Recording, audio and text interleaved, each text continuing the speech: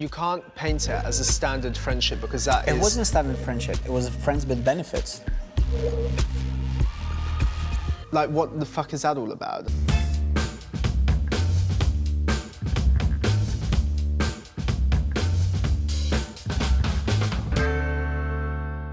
Hello, I'm Ryan Mark, and you may remember me from The Apprentice. I've had face-to-face arguments with Lord Sugar. I don't think eating with my ex is going to be an issue. I met Oskar when I was working in Gucci and Harrods. His personality was really infectious. We really got along. But when I started getting really busy with The Apprentice auditions, the whole communication just broke down. I liked about him his sassiness, his sense of humor. I didn't want to push it further because he was too young, and I simply didn't want to be there as a parent figure for him. After The Apprentice, the response from him was a bit cold. I'm totally angry with how things were left off. I want to get an answer in terms of why it failed. Cheers. Cheers. Ah, delicious. Ooh. It's a great place. I know, it's exactly what I really wanted in terms of, you know... Over the top. Luxurious. Old and smug. Luxurious is the word you're looking for. Okay. Oh, fantastic, thank you. Why were we never official? For me, all I saw is just friends, going along, having fun, and that's it. We were doing everything together, being intimate in, you know, in different ways, and it makes me laugh that you're just saying that that equated to nothing. That is... I didn't say nothing. Bullshit. You can't paint it as a standard friendship because that is... It wasn't a standard friendship. It was friends with benefits. Like, what the fuck is that all about? I don't even understand where that's come from. What do you mean? That is hurtful, actually, for you to just dismiss it and label it as that. I didn't dismiss it. There was friendship. I feel like Oskar is being really insulting. I just don't get why he can't be honest. It's upsetting. Why did you U-turn on our relationship?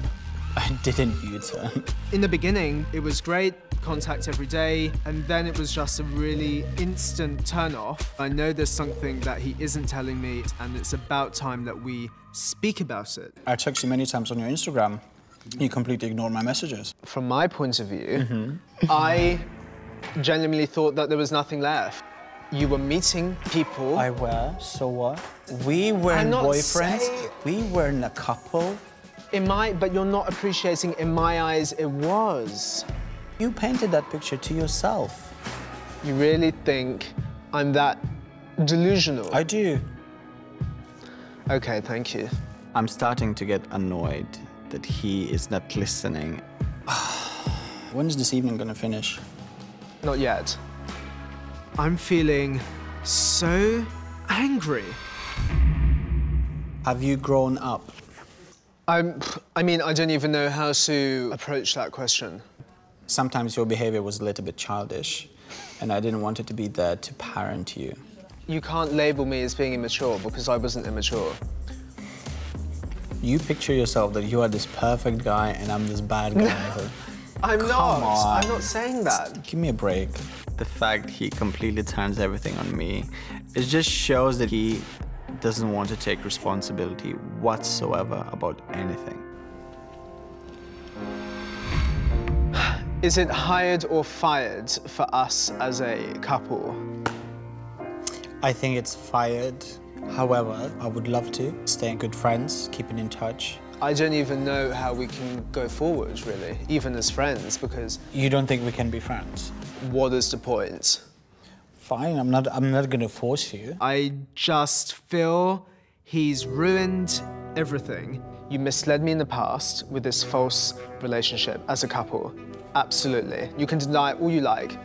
There wasn't even one thing I lied about. You can't deny that you have led me down a path to disappointment, and that was it. I led you there. Yeah. Oh, I'm sorry. Well, you've just admitted it, so thank you. I'm sorry. Okay, now you're being patronising and that's rude. Oh. Okay.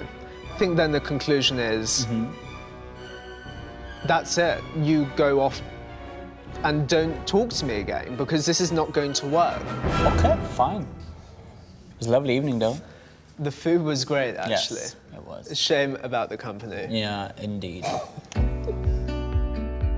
Thank goodness this dinner is over.